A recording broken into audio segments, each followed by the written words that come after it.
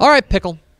Week 8 of the Texas high school football season starts in like 5 hours. Mm-hmm. We got games everywhere you look. And it's big games, right? You know, you're talking about week 8. This is the final third of the regular season. Yeah, it's wild. Like, there are some teams that after tonight, they will only have 2 games left of the year. Mm-hmm. There are some teams. That's kind of crazy. That is wild. But, lot to get to. Probably none of the teams on this list. 672, I think, 74, around there. Texas high school football games across the state. We chose 10. These are our opinion. The 10 biggest games of the Texas high school football. Week 8. Let's go to the graphic. And we'll start in the middle. 7 o'clock tomorrow night in Austin. It's a huge week in Austin. Mm-hmm. It's a massive week in Austin. 7 o'clock Friday night, it is the unbeaten state-ranked Round Rock Dragons taking on the number 17 ranked Austin Vandergrift Vipers in a critical showdown here in the Austin area.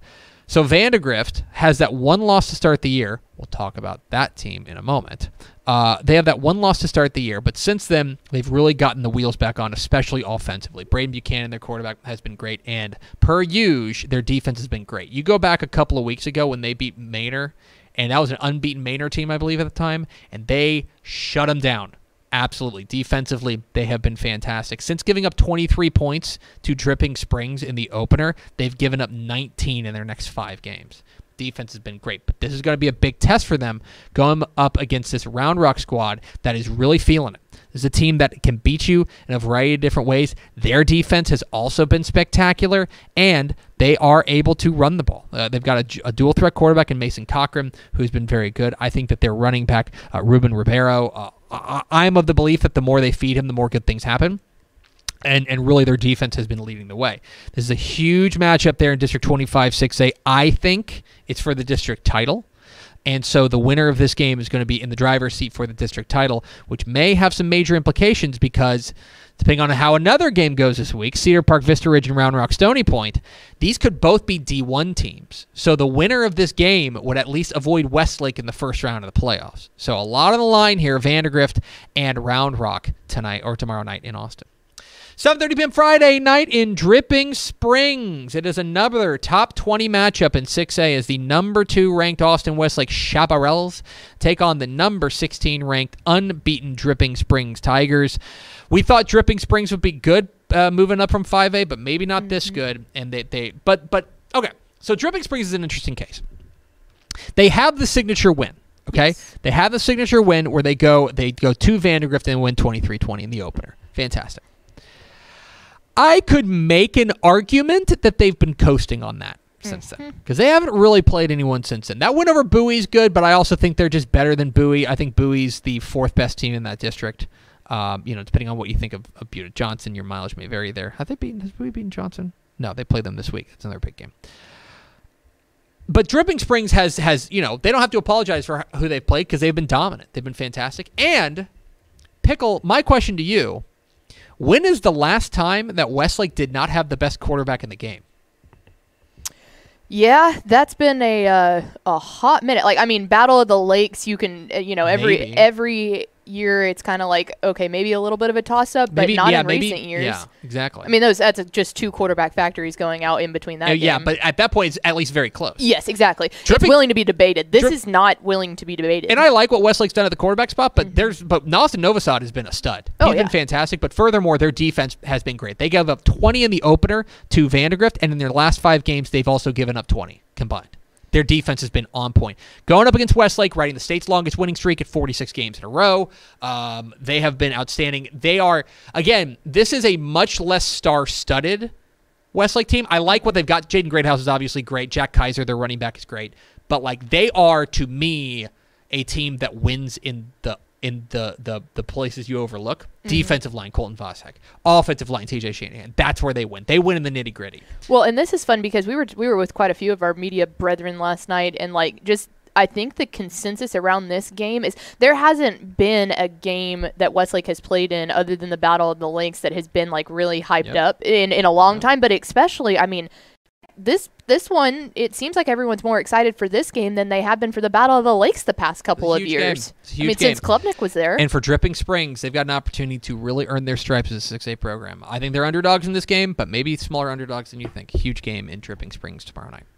7 o'clock Friday night in Burleson.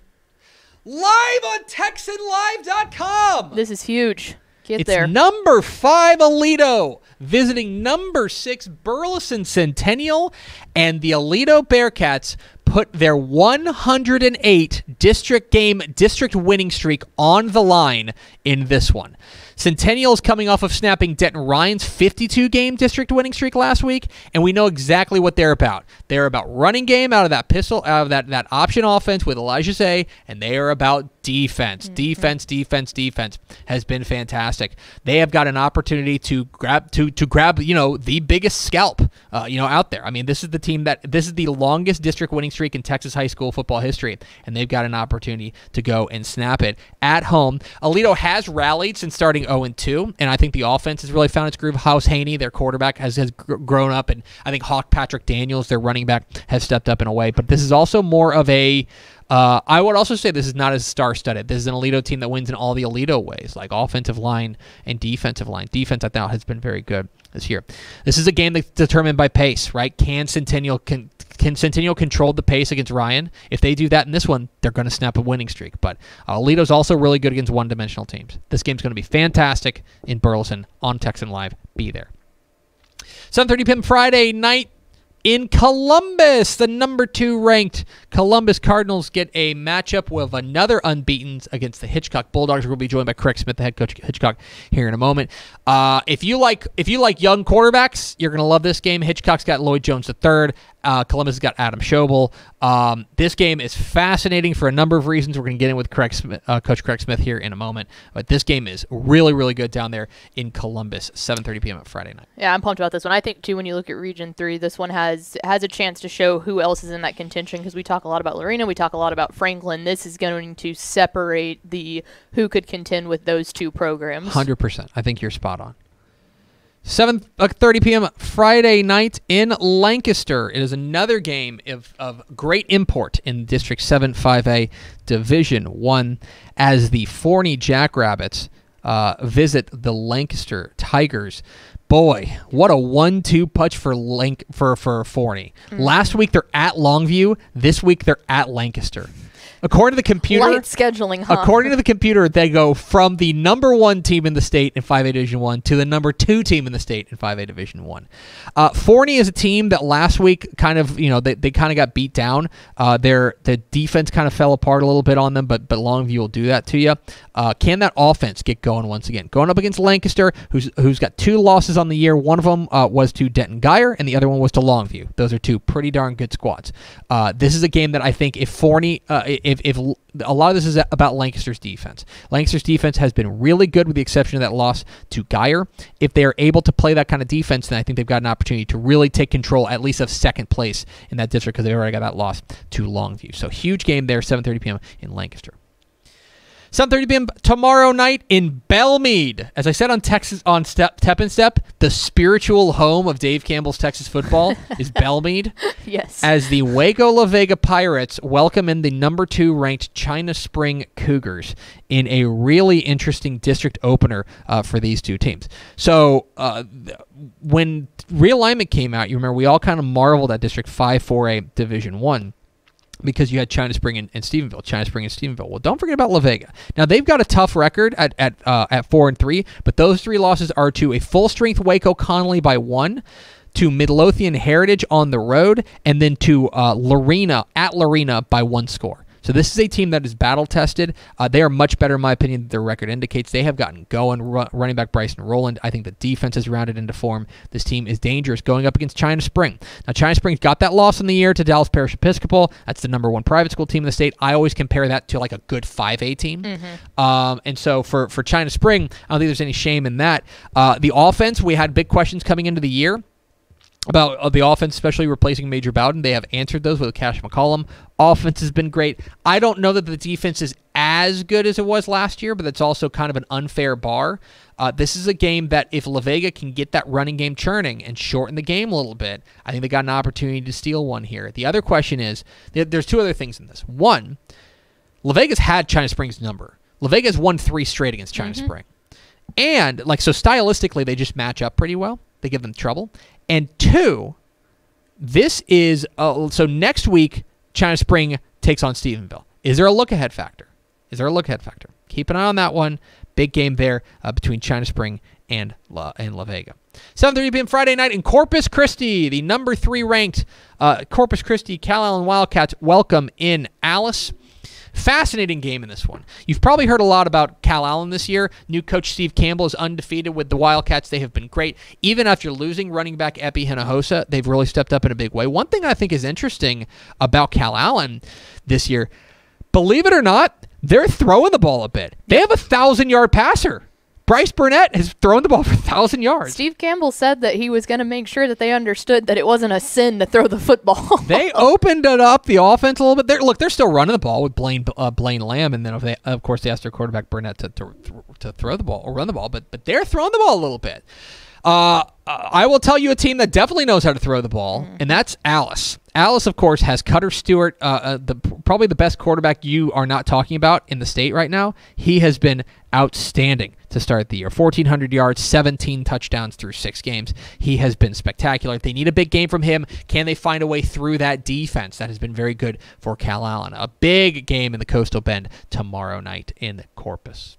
7 o'clock Friday night in Stratford. Go up to the Panhandle. We're the number 6 team in the state. The Stratford Elks welcome in the Panhandle Panthers in a really interesting district matchup that I think has major implications down the road. District 1 2A Division 1. I think that the district title is on the line here. I don't think that's really going out on a limb with all due respect to also unbeaten in District Sanford Fritch, but that was their one loss of the year. These are the 2 best teams in the district by a pretty considerable margin, in my opinion. This Panhandle team does have the 1 loss on the year, but it was at Wellington. It's a pretty good Wellington team. This is, to me, going to be about whether or not this Stratford team can find a way through what's been a very good Wellington or Panhandle defense. This is a Stratford team that, of course, is the defending state champs. They have been rolling ever since, I think, very quietly, putting things together. But they've found some answers. They've got a sophomore quarterback in Bryce Braden who stepped up, and they're running the ball really well. They've got a 3-headed monster running the ball, and Zane Bird, the aforementioned Braden, and then Mauricio Duran. This is a fascinating matchup here. Can Stratford kind of get that offense humming in a way that pushes this Panhandle defense, which has been so good all year? Fascinating matchup there in Stratford in these 2A ranks. From 2A to 6A, 7 o'clock Friday night in Duncanville. It is the number 3 team in 6A, the Duncanville Panthers, welcoming in also unbeaten. Do you know about this? You hear about this, Kev? Mansfield is undefeated. Yeah, and what a story Mansfield has been to start the year. 6-0, off to a fantastic start. This is a team that we did not have super high hopes for, and yet they have proven to be a real threat and a real a program that I think is really on the rise. A big reason why, in my opinion, is their defense has been pretty darn good. Their defense has been pretty consistent. They gave up 34 to Lake Ridge, but that's basically the only time they've been touched up. I think what Coach Greg George has been doing has been very, very strong, especially because they've got a couple of playmakers that they really like. James Johnson running the ball. Sergio Kennedy is doing enough throwing the ball as well, and the defense makes it stand up. This is a different animal, though. You're dealing with Duncanville. Duncanville has looked every bit the part of a true state championship contender. Are they able to? For Mansfield, the question is always going to be, for basically any team that plays against Duncanville, is how do you match up front? That's the whole long and short of it. Also going on the road, this is a litmus test for Mansfield. This is where do they stand in that district. I don't even need them to win this game. No. I mean, they've already got a win over Cedar Hill, but they've got the 3. To me, they're going to be in the playoffs. Unless they choke it away, in my opinion, against Skyline. But this is a real litmus test of where they stand, and a huge game depending on where they go next, because next week they take on Waxahachie, and that could be straight up for 3rd place in that district. And Let's see. Depending on...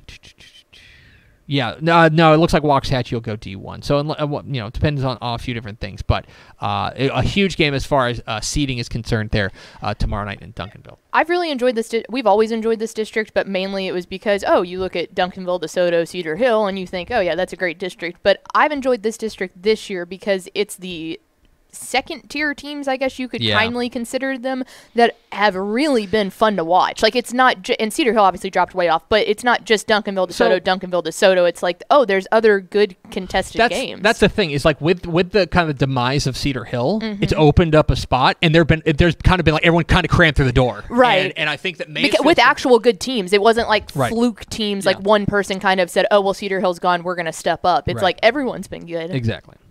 And finally, 7 o'clock tonight in Alvin, live on TexanLive.com. Let's go. It's the Richmond Foster Falcons, the number 10 team in the state in 5A Division 1, traveling to take on district rival Manville in a matchup that always seems to deliver.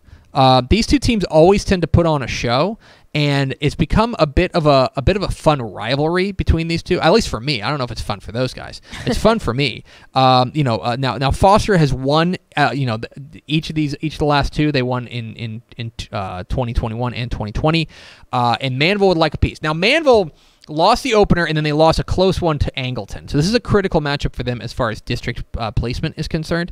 If they're able to welcome in Foster and beat them, that would be huge for them, and essentially I would say lock up a playoff spot, because right now there's 5 teams, maybe 6 if you count Friendswood, that are vying for 4 playoff spots. So this is huge for Manville. For Foster, it does feel like they've shaken off that loss to Magnolia West. They got right against Fort Bend Kempner, but really, what is this Foster team? Like, I think the Manville defense has improved considerably over the course of the year. I think they're playing their best football right now. They're also coming off an open date. Does that make a difference for them taking on a Foster team that, in their one loss, the offense just kind of got stymied by a good Magnolia West defense. Fascinating matchup there.